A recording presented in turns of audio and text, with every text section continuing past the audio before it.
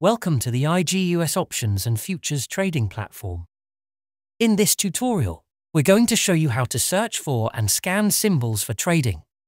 To search for a specific symbol, whether it's a stock or futures contract, head to the search bar at the top of the screen. Simply type in the name or ticker symbol of the asset you're interested in. Our smart autocomplete feature will assist you by displaying relevant suggestions as you type. Click on the desired symbol or press the Enter key to set it as the current active symbol. Once an active symbol is set, you will see that symbols, chart and data populate across your platform. Next, let's explore how to access preset watchlists. Click on the Watchlist tab on the left-hand side of the screen. Here, you'll find a selection of preset watchlists tailored to various sectors and asset classes. These watchlists serve as a great starting point for tracking market movements.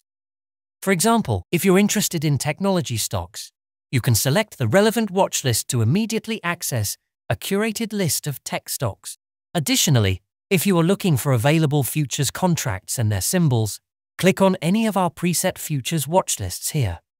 Once you've accessed a watchlist, you can further customize it by adding different columns to display additional data. Click on the settings icon in the top right of the platform. Here you can select various data points for your columns like price, volume, beta, and implied volatility. Click and drag each data point to either display or not display, and click on the Minimize button to complete. You can also sort the watchlist by any column to quickly identify trends and opportunities. Clicking on the column header with either sort in ascending or descending order based on that data point's value. For instance, sorting by volume can help you see which stocks are most actively traded, while sorting by net change percent can highlight the biggest movers of the day. Now, let's move on to scanning symbols. Click on the filter icon in the top right of the Watchlist tab here.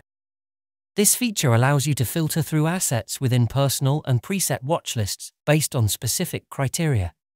You can customize your scan by choosing from several variables like earnings date, volatility, and liquidity. For example, if you're interested in high volatility stocks, set the implied volatility rank to your desired threshold, and you will see your watchlist update to only show symbols that meet that criteria. For more tips and tutorials, visit our website or subscribe to our channel.